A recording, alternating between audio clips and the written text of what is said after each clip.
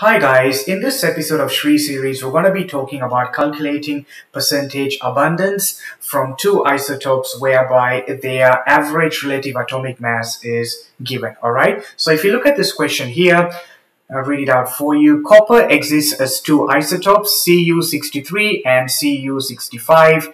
Given that the average relative atomic mass of copper is 63.55, determine the percentage of each isotope present. Alright, now if you look at my previous video, what we had the individual isotopes with their respective percentages, and we had to eventually work out the average relative atomic mass. All right. In this question, though, we've been given the average relative atomic mass, and we need to work out the percentage abundance of Cu63 and Cu65. All right. So what I've done here is I've got my information. We've got the two isotopes, Cu63, Cu65, and we also have our average, which is 63.55. All right. Now, in a situation like this, we don't know what the actual percentages are. However, we know that when you've got two isotopes, both their percentage abundance need to add up to 100. All right. So we can go by that assumption and work through this in a step-by-step process. All right. So let us make some assumptions here. So let X be the percentage abundance of Cu63. All right. So let X be the percentage abundance of Cu63, and let 100 minus X be the percentage abundance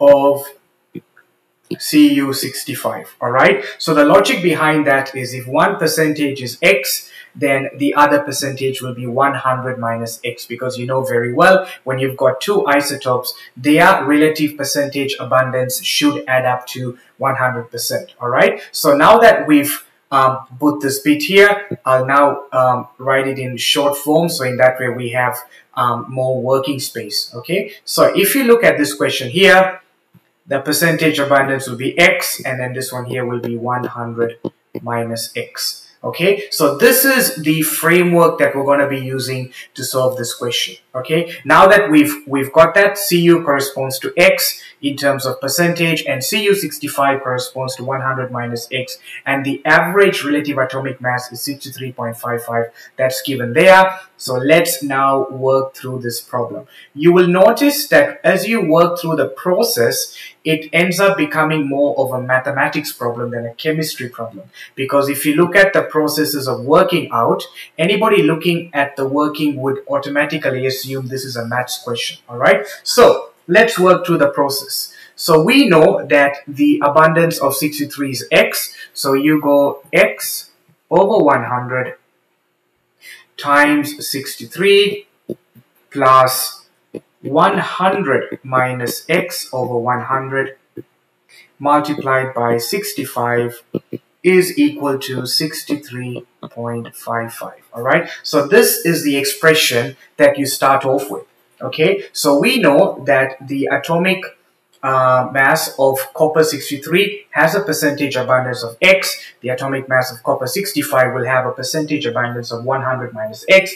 You divide it by 100, and that average is 63.55. All right. Now, from here onwards, this becomes a maths lesson. So what do we do in a situation where we now need to work out the value of X? So what I would do is I would get rid of my denominator. The beauty about this part is the denominators are the same, which is 100. I'm going to multiply everything by 100.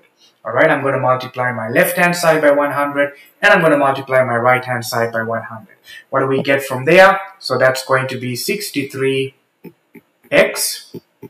plus 65, 100 minus X is equal to 6355. So what I've done is I've made a fractional expression into a linear expression. All right, so I've gotten rid of my hundreds, which are denominators on my left-hand side, and I've multiplied the 100 by 63.55, and I've got that.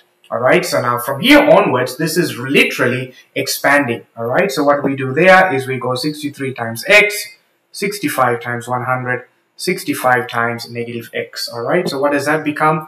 63x plus 6,500 minus 65x equals 6355. All right, so now we group like terms. We put the x's on one side, put the numbers on the other side. So that's 63x minus 65x equals 6355 minus 6500. We end up getting negative 2x is equal to negative 145 and x is equal to 72.5%.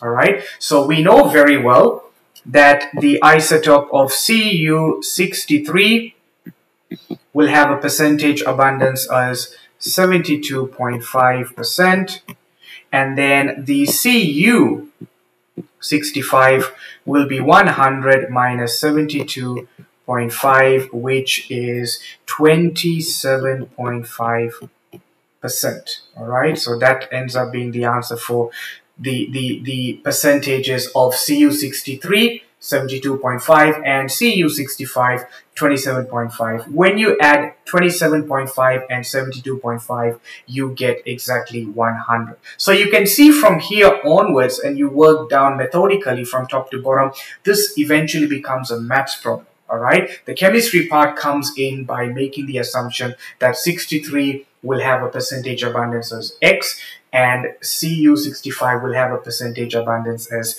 100 minus X, and then you work your way down here. All right, thanks for listening, guys. Bye now.